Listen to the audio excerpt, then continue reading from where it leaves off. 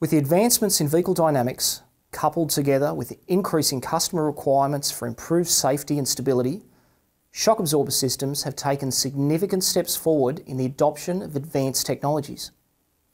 We now see many new systems being integrated with the entire communication network for precise and coordinated control during all vehicle and driving conditions. These new developments are a long way removed from some of the early electronic systems with mechanically manipulated valves, achieving only basic mode selections and adaptation.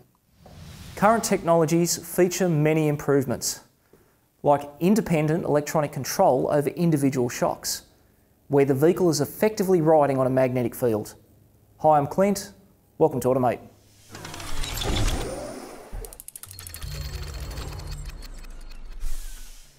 As with conventional shock absorbers, the aim of any advanced design is to work within the vehicle suspension system to control spring deflection by limiting the transfer of bounce, vibrations and spring oscillations to the vehicle body.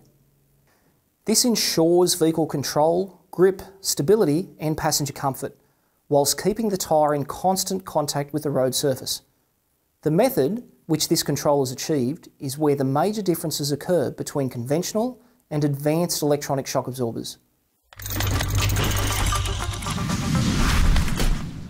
To watch the full video or any of our other automotive training modules, just visit our website and find out how you can become an Automate member today.